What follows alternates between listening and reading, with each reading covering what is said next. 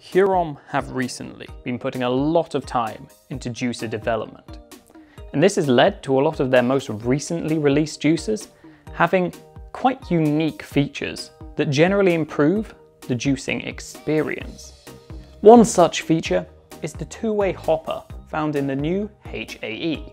Its design came about due to a collaboration with the renowned designer Juicers.co.uk, and I personally believe that this should become the new standard for all vertical juicers everywhere.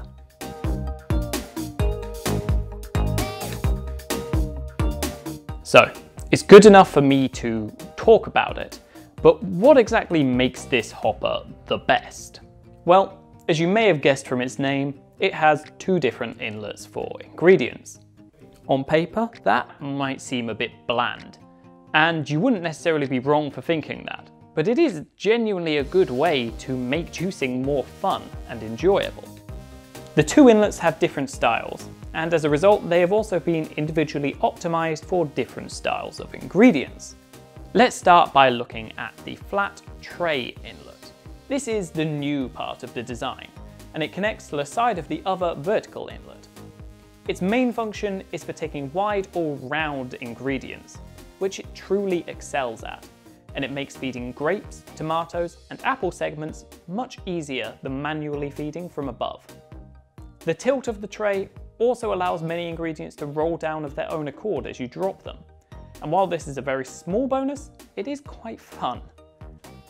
Beyond that, it also makes leafy greens less of a challenge, and instead of stuffing them down the sometimes constrictive feed chute, you can instead slide them a bit more comfortably. Moving on, the vertical chute isn't as interesting, and there isn't tons to say about it.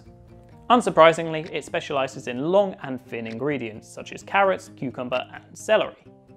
But it's no different to any other vertical juicer, so you aren't limited to those ingredients alone.